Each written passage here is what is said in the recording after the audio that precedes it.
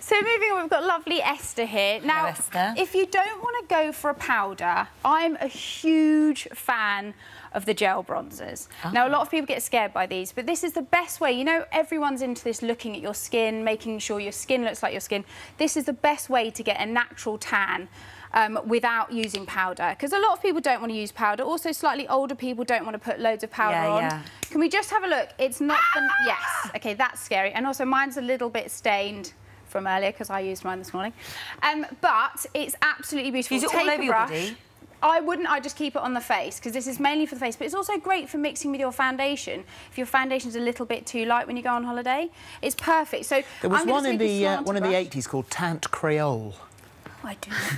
Went for my time. We used to play around with that. Sarah Green made me put it on. Yeah. This is quite old school. This is really an old technique in makeup that's coming back. Oh, and as you see, I look like a mahogany sideboard by the time I finish with that. You do have to work quite quickly because it's stained, so it's really good for this time of the year because it doesn't come off with water or sweat. So it's perfect. No, so it slightly stains your cheeks. Now again, I'm using a synthetic brush. I'm using like a contoury kind of brush that I'd use for foundation, and I'm just very simply again where the sun would naturally hit you. So it's not an all-over jobby? No, it's definitely not all over. I, again, would use it exactly how I'd use a powder, but just use it with a, you know, you're using the same brush, like a synthetic brush, and you're just simply going where the sun would naturally hit you and go underneath. And I just think it looks really pretty, but you can still see the skin underneath it. Yeah. And again, really good for boys as well. Again, I use it for boys. It looks like your skin. It's not too heavy. But take note, you've only used a tiny bit. A really it's done small the amount. face. And I will say that will now stain my hand a little bit. It does come off, but it is more of a stain, so it looks more natural. OK. All right, Wouldn't it be better? Couldn't you put that on like a palette or something rather than do it on your hand? You can absolutely do it on a palette, but Philip, I like to get messy. OK. Yeah. But no, you should probably do it on a palette.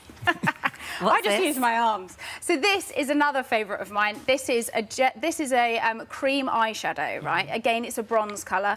I actually use this today. I have it. I love it. Lovely. It's so easy to use as well for women. It's just quick. And if you're a busy mum, you know, you don't have time. It's also water resistant. It's perfect. So I literally just pop it all over the eye. It instantly gives a beautiful kind of bronzed effect, which I think's gorgeous. That is and just such buff a nice it into colour. the skin, and actually, it really does like stay the put. Perfect bronzy brown colour. I would say. It's gorgeous, and it's so simple. And is creamy sort of because is he better for older eyes or powder? What's the better one to? I use it on both. I think this is great because it's not, you can't make any mistakes with it. So you can smudge it out a bit and it won't drop. Yeah, and it won't exactly, which is perfect.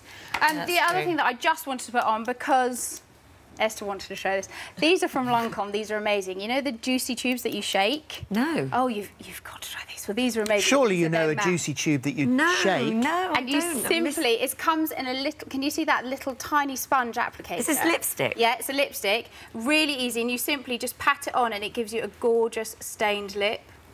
Wow. For me. It's so pretty for this time of year because it's really nourishing as well. But I just love the application. You shake it so it gives you more product, and it just comes in this tiny little... Really it's cute. So pretty, isn't it? And it's a lovely colour, actually. Nice summer red. And look how bright her eyes look. But wouldn't it just look the same if you just put ordinary lipstick on? Isn't it just a bit like a novelty? Texture. We like it. And gadgety thing. And it shakes. And you shake it. I see. You guys, you'll buy anything. Thank you, Bryony. Thank you, ladies. Thank you very much. Very gorgeous.